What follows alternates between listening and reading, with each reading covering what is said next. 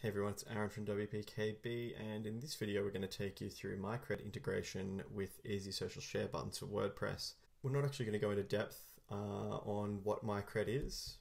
If you haven't actually heard of MyCred before, it's basically a points management plugin or system for WordPress with an abundance of add-ons, some free, some premium.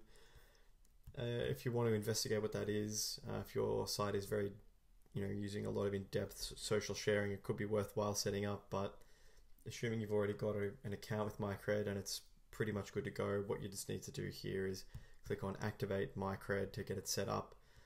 How many reward points you want to use per share link to click. The default's 1. If you want to change that, you can just by entering a value in this box here, but of course if you don't do anything, 1 is the default and is what will be used. And then finally you get to just select a custom point type. If you don't use anything here, it'll actually use, as shown below, the MyCred /default, and there's a link to the MyCred codex if you'd like to learn more about the point types that are available.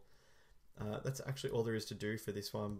We're not going to go through and activate that for this particular website because we don't have a MyCred account set up, but if you do have a MyCred account and you wanted to use it with this plugin, that's how you'd go about setting it up. So that's where we're going to wrap this video up. If you have any questions about what we've covered, please feel free to ask in the comments below. Otherwise, if you've enjoyed the video, hit subscribe for more.